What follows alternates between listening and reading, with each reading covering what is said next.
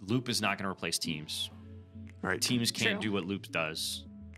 How are we going to make them seamless together? How are we going to make it all of the things work? With Teams, it's one of the things that I think they really have challenges with. I mean, the reality is they when they built the tool and kind of had that's the last tool that they, this is the place where you do your work. A lot of the deep nuances of how that really works in the real world was left to kind of an afterthought or a future thing to figure out. And they need to that is the next thing they need to sort out. Hey everyone, welcome back to Make Others Successful, a podcast where we share insights, stories, and strategies to help you build a better workplace and in turn, make others successful. We'll do intros really quick. If this is your first time here, my name is Mitch Harima. I do a lot of our operations here and marketing and sometimes get on technical projects too. Matt Dressel, I am in charge of communication collaboration here at Bulb Digital. And I'm Emma. I'm our project manager. So I work on a little bit of everything, which leads us to our topic, which will be about a little bit of everything. We like to talk about ourselves and kind of call ourselves Microsoft 365 experts, which is a big term because Microsoft 365 is always changing. He's the expert. He's the expert. Yeah, I'm not sure I'd put myself in the bucket. But between all of us, we do work within Microsoft 365 on quite a few of the tools. So today we want to talk through what has changed. We'll go back as far as maybe the last 3 to 6 months. And what are our thoughts on some of the updates and what is coming down the pipeline? Right. Let's transition to talking about Loop because that was rolled out kind of interesting in the last 6 to maybe even 12 months when they started with Loop components and have now talked through releasing the Loop app. So let's start with components. And what struck the both of you when you first saw the power of Loop components? So Loop components were always interesting to me. They were really exciting to me. However, they have always been, like I pretty quickly said, they're not really going to be very helpful to me. And it's because they didn't have the ability to really share with external users the way I wanted to.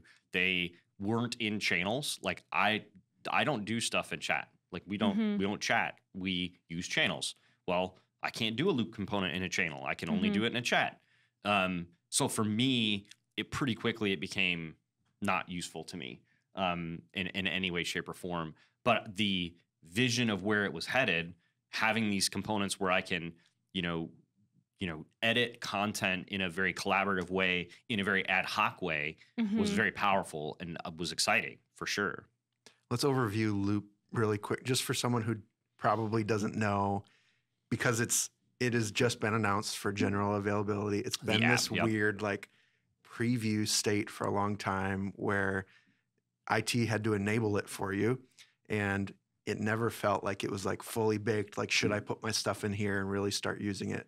We're junkies for that stuff, so we jumped in and decided to use it. But a lot of people probably don't, really realize what Loop is. So the components aspect of it is where it started. So they built this thing where it's like, hey, you can create a table right here in a chat and have multiple people edit it and work on it together, and it always stays up to date.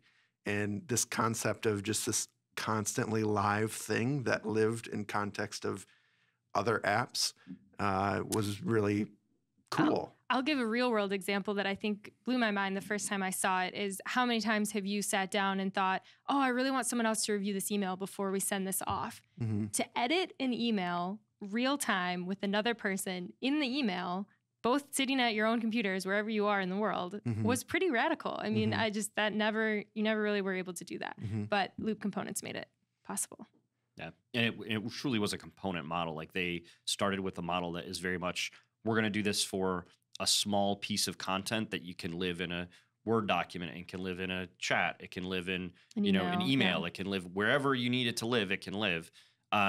And as you said, you update it in one location. So you update it in the chat and the person who has the email also sees that update immediately. It's just goes transcends all of the, the mediums that we're using for collaboration. And it's a great concept.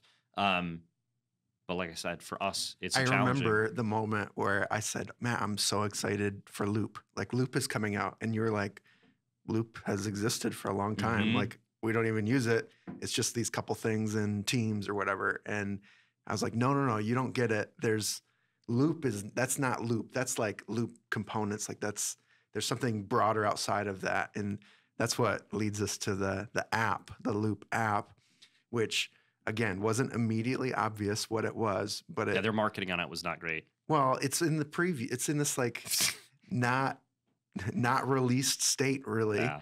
And so we weren't even sure if we should call it the app, the Loop app for a while. So the gist of that is there's 3 kind of layers to Loop. One is workspaces.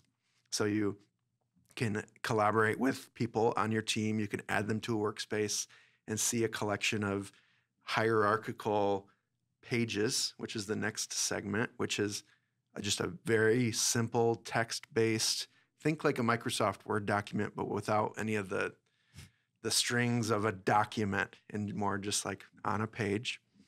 And then within those pages, you could have components, which then you could link out to the other spots. You don't have to have components. Right. So the component concept is to say, well, I want to be able to take this piece of this page and share it with someone else separate from the rest of the page. So you could just have Loop the page and have content in the page. So it's a as I said, I think their discussion of the strategy and how it fits has been a challenge from the get-go, but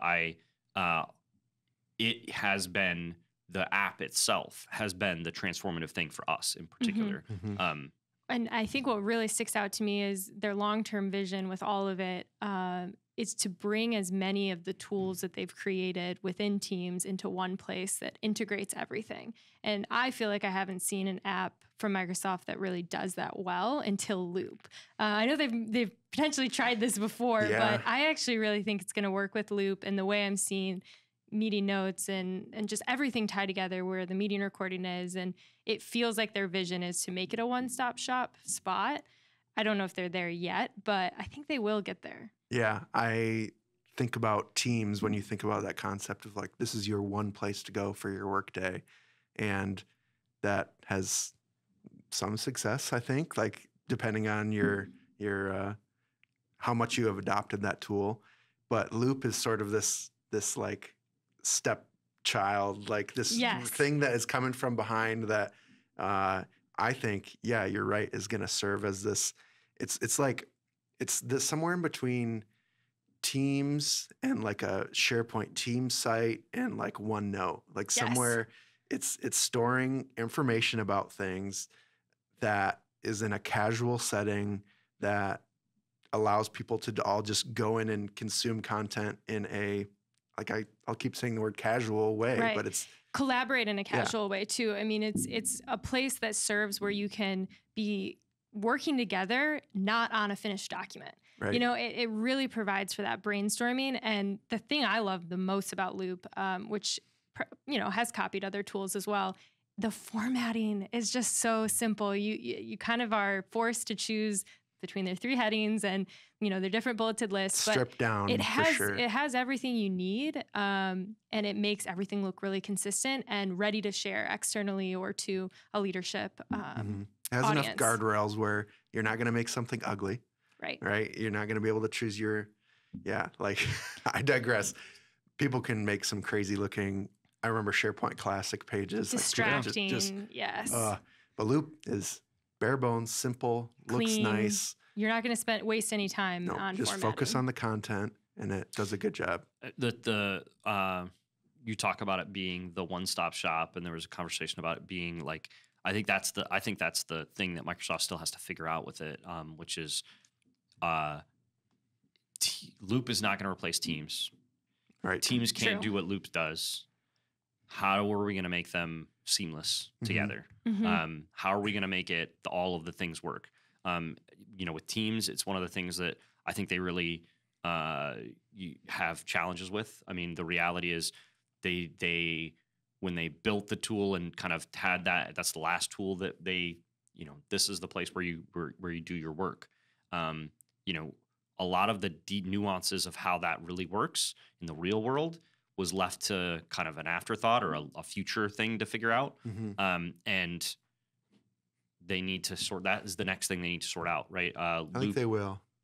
They have in order for it to be successful, I think they have to figure that out. So, but bottom line, like, I don't want this to become a Loop podcast. Well, then we should have chosen a different topic.